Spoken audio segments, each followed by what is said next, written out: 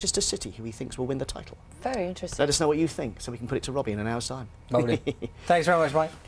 So what annoys you most when you're driving? How about being tailgated by other drivers, or perhaps drivers hogging the middle lane on the motorway? Well, from today, there will be new penalties for the people responsible. Yes, under the new rules, police will be able to issue £100 fines and 3 points to careless drivers in England, Wales and Scotland.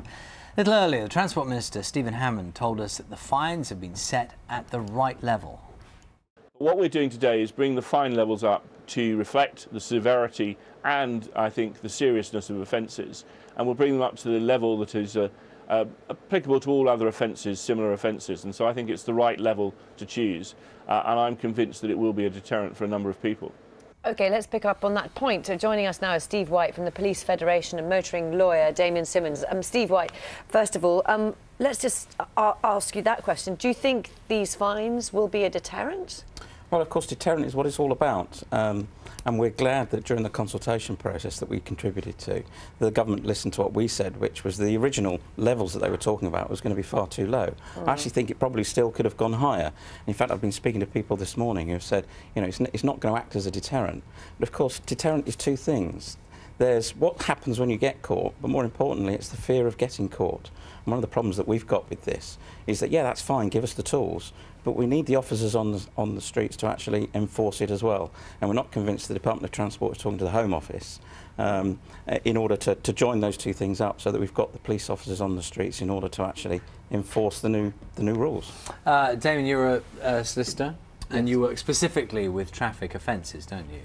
So what do you see being the result of these changes? Well, except from the police perspective, it's very hard to enforce these issues. Again, they need to be identified, and it may come down to the fact that these are going to go unnoticed. But with respect to deterrence, I think a lot of people are more concerned about points on their licence, because a clean licence or your driver licence in general is a good commodity.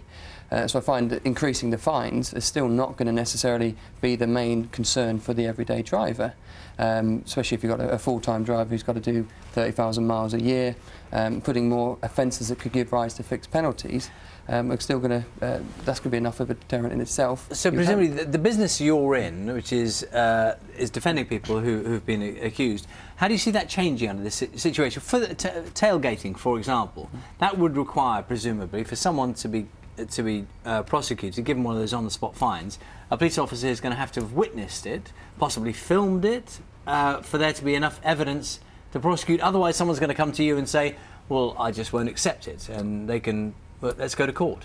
I agree with that. I believe that a lot of people will want to challenge these issues, and a lot of the time they do want to challenge things that they don't accept or they see as quite petty. But in this instance, if you see a lot of careless driving charges where people are being prosecuted just on one person's opinion. Quite often you'll have an accident with a he said, she said, or a police officer won't have his video recording equipment on. So people will still want to deny it. Even if they don't accept it, they may want to challenge it and have their day in court. So I don't think that we at Hammond Trotter Solicitors are going to have a decline in work. I think we're still going to have people calling us about inquiries and want to go to court and still have to represent these people. I'm still a little bit confused about whether you think it will be a deterrent or not, because I mean, they are talking about £100 fines and 3 points. So you think the 3 points is the deterrent rather than the fine? It should be the deterrent. But it will or won't be? I don't think it will be. I don't think driving habits will change through fear of prosecution. You only have to look at mobile phone offences. The point system only came in a number of years ago, but it's one of the biggest complaints on the road, people on the phone. Yeah, Steve, I don't know if the figures exist. I mean, we asked the Transport Minister earlier about success with mobile phone usage. You know, how many people are prosecuted? How many people are done for using their phones or texting whilst driving? Is anybody being caught? I think the sad fact of the matter is that there's fewer people getting caught now than there used to be, because 3 or 4 years ago there were 7,000 road policing officers in this country, and you're now looking at probably around about 3,500. Now, Mr Hammond made the point that it's not just roads policing officers that enforce this legislation. Yeah, that's true, but when it comes to driving on a motorway where you get that kind of mobile phone usage on a long motorway journey or in lane 2 of the motorway, you have to be on the motorway. And if you're going to be on the motorway, you have to be a roads policing officer, because it's an extremely dangerous and challenging place to work. And so you can't just take an officer from anywhere and put them on the motorway and expect them to be able to cope. So the government's got to understand that that's fine bringing in these rules and giving us the tools to do the job. But of course, the ultimate tool in us doing the job and in enforcing the legislation, which the public want us to do. Everybody gets incensed by bad driving on motorways, and indeed bad driving anyway. The public are wanting us to do something about it, and we need the officers on the streets to do it. Let's talk about evidence as well, Damien, because let's talk about, for example, something that really annoys people is hogging the middle lane, and this is now going to become an offence. From your point of view as a solicitor, how difficult would it be for people to prove that's what happens? Well, I think it's a very tough test, because there doesn't seem to be any guidance of how long is hogging middle lane. It talks about being in the lane for an unnecessarily long period of time.